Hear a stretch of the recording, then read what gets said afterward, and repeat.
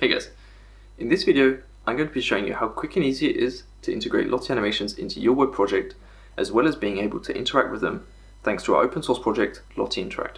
Lottie-Interactive works as a custom web element, adding interactivity to Lottie animations such as on-click, on-hover, morphing, play-on-show, and more to come soon. Alright, that's enough talking, let's get into it. Okay, so we're going to be replacing these static icons with Lottie animations using Lottie-Interactive. So first of all, head over to the GitHub repository, which is linked in the description, and you can head into the bin directory and click on Lottie-Interactive, and then right click on the raw button, save link as, and that will download the file. So this needs to be in a file where you have your JavaScript for your website. So for me, it's inside the vendor, and I created a directory called Lottie-Interactive, and I've saved it there. Okay, so next step, you need to include it into your HTML file.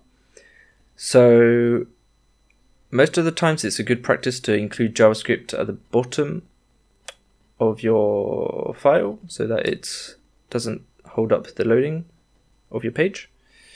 And as you can see here, I've got my script, and it's fetching the script from assets vendor Lottie-Interactive, Lottie-Interactive.js.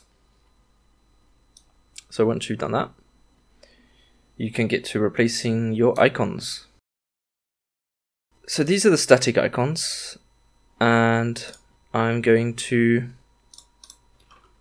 declare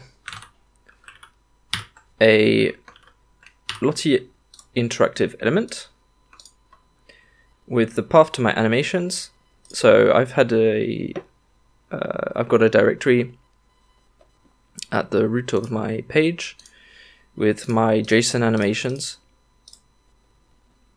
and I'm going to use the fingerprint animation with morph interaction. So this plays the animation when you hover it, and it will play in reverse when you remove the cursor. So I'm going to quickly replace the other ones. So here we're going to put command, and that's going to be a morph. Here's the color palette, and with the color palette I actually want it to play once. So I'm going to put it on hover, and I'm just going to add the attribute play once. And lastly, we have the stacks interaction. Stacks, and I'm just going to put that on hover, and that should be alright. So now we can go back to our page, reload it. Okay, so we've got our Lottie animations. So this is playing on hover, this is playing on hover, and it's playing once. This is morph, and this one's the morph as well. So they're a bit bigger than the previous icons. So in the style, on the icon class, I'm going to set it to a width of 45 pixels. And as easy as that, we have our Lottie animations inside our web project using Lottie-Interactive. It's really as simple as that.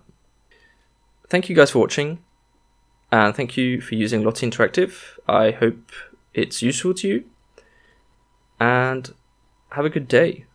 Bye bye.